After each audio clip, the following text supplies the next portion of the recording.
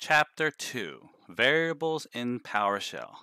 All right, so imagine a variable as a container that you store something in, right? A box, right? Something you put something in that you can retrieve later, okay? So PowerShell supports all types of variables. Types or formats are like text, integers, decimals, right?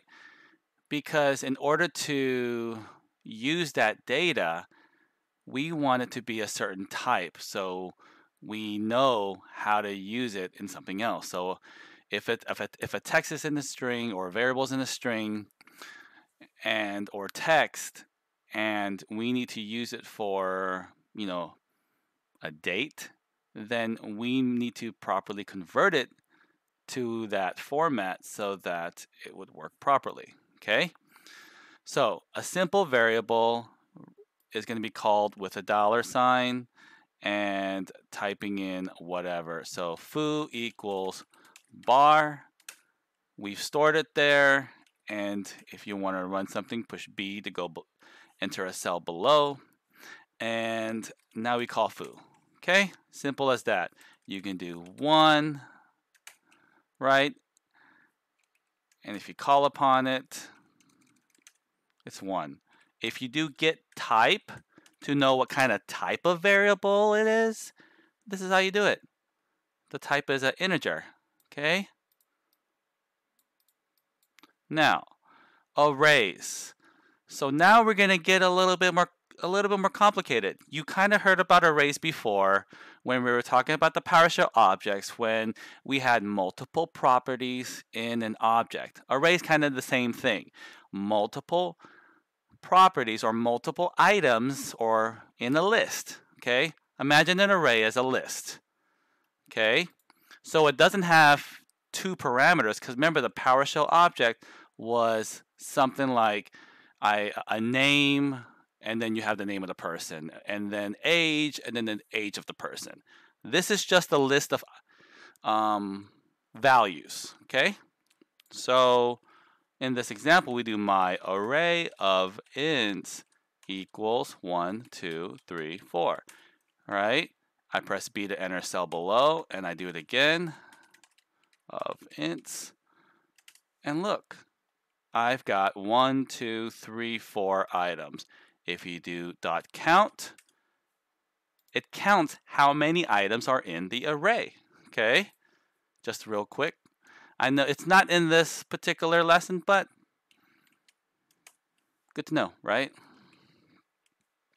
So, now that we know that, and we follow the next steps, is enter the following and call your variables to see the results. So we're going to do a different thing.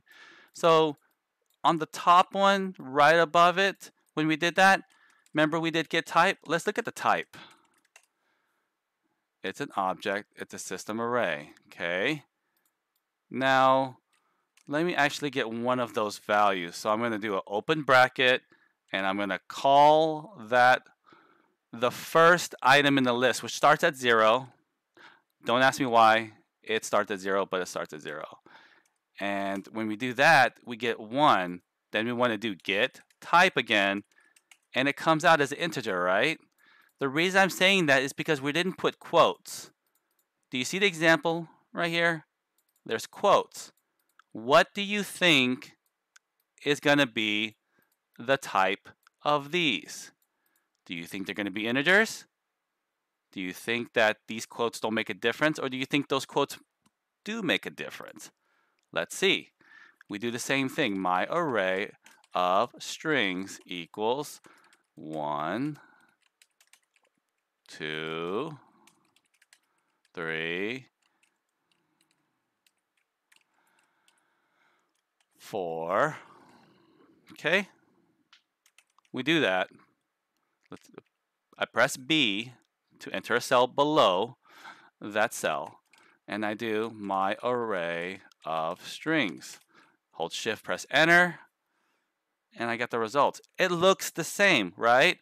It literally looks the same as the other time. But we're gonna do it. We're gonna open the bracket, and we're going to specify 1, 2, or 3, whatever you want. Play around, right?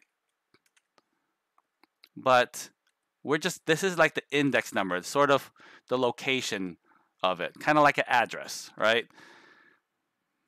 Get type, it's a string. When you put quotes, it's a string. Do you think you can add this? Do you think you can add this? No, because it's not an integer. When you add these two together, let me just show you real quick. Plus my array of strings. Something like that, I think. 3, 2. 3, 2. That does not seem right. It needs to add it together. But if you follow this method, right, which is a string, and we do this, I'm going to copy and paste the same thing, or actually I'll just run it in here. Hold Shift, press Enter. Oh, it didn't work.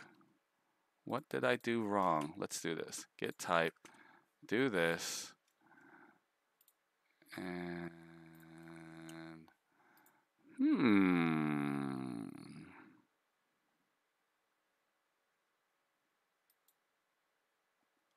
3 plus 2. Oh, I thought it was, no, it's my array of strings. You see that? I have 2 different variables. I'm sorry, guys. Array of ints. And I'm going to call the first item. I'm going to add it to my array of ints to the second item. Okay?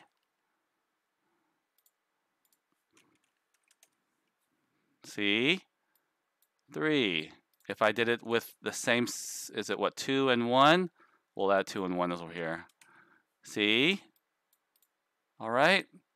It's very important to know that, okay? That this is not the same as this. So let's add to the array. Adding to the array is something you also have to keep mindful of, right? You're going to want to add items to a list, okay? So let's copy this. My array of ints, we see that. B to go to below, my array of ints. Hold Shift, press Enter. I've got a list of 5 integers, right? Because I added 5 to it. Play around. Add a 10. Add 11. Let's output, right? Again, I'm doing Shift Enter to output, and yeah, just play around. Go crazy, right? This is your playground. All right. Combining arrays together. So now we're going to combine 2 arrays together. You kind of saw the example, we just did it, right? But we're now combining 2 sets of arrays together. The first array and the second array. All right. So we're going to do first array equals 1, 2, 3, 4. We do second array equals 5, 6, 7, 8. And you could add 9, 10, whatever you want, right? Now we combine them. We add the first array with the second array. So again, this one and this one is going to combine, and they both will go into the same list. Okay? So we run that. I'm going to press B to enter a cell below the cell I have selected. Combined array, hold Shift, press Enter, and you see I have a list. What do you think if I do this?